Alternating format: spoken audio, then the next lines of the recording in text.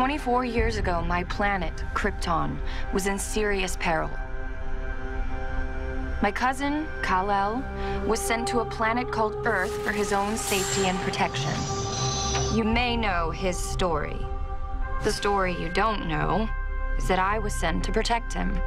You will do extraordinary things. I love you, Kara.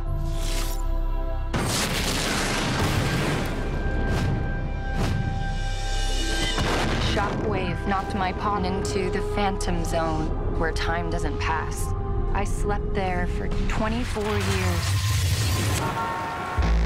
I'm sorry. I feel like I'm not living up to my potential. Sure, I'll hold.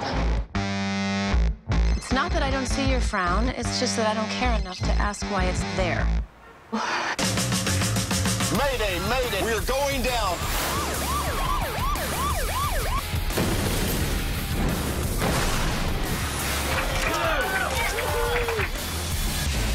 It's incredible! I still can't believe I did it. What were you thinking? Everyone will know about you, and you can't take that back. I don't want to. Oh my God, you're her.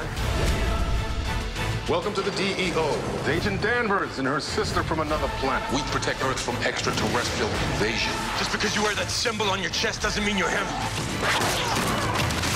I can't do it!